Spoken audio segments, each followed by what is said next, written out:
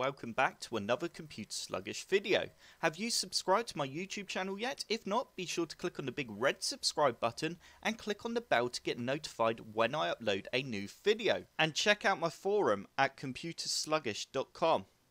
I have been asked, is there a way to stop Windows like File Explorer or any program that you have open from automatically arranging it on the desktop?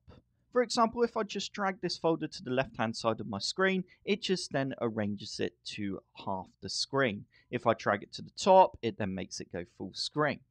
If you want to turn this feature off in Windows 10, all we need to do is go down to the bottom left hand corner of our screen and open up the Start menu. You now need to type in Control Panel, and we now need to open up Control Panel.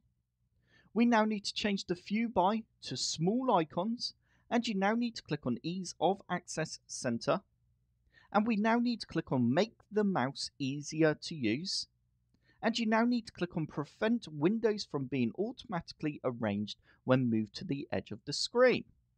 And we now need to press Apply and OK.